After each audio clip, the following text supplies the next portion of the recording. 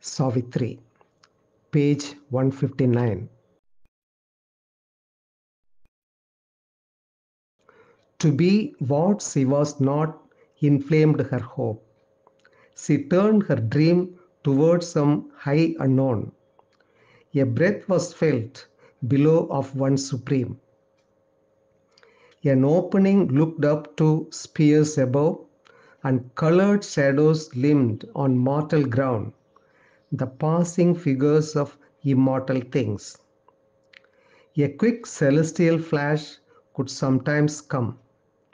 The illumined soul ray fell on heart and flesh, and touched with semblances of ideal light, the stuff of which our earthly dreams are made. A fragile human love that could not last. Ego's moth wings to lift the seraph soul appeared, a surface glamour of brief date, extinguished by a scanty breath of time. Joy that forget mortality for a while came, a rare visitor who left betimes and made all things seem beautiful for an hour. Hopes that soon fade to drab realities, and patience that crumble to ashes while they blaze, kindle the common earth with their brief flame. A creature insignificant and small visited, uplifted by an unknown power.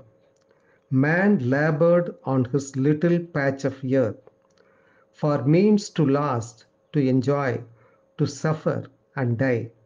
A spirit that perished not with the body and breath was there like a shadow of the unmanifest, and stood behind the little personal form, but claimed not yet this earthly embodiment, ascending to nature's long, slow moving toil, watching the works of his own ignorance, unknown, unfelt, the mighty witness lives, and nothing shows the glory that is here.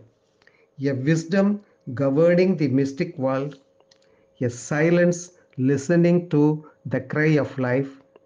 It sees the hurrying crowd of moments stream towards a still greatness of a distant hour.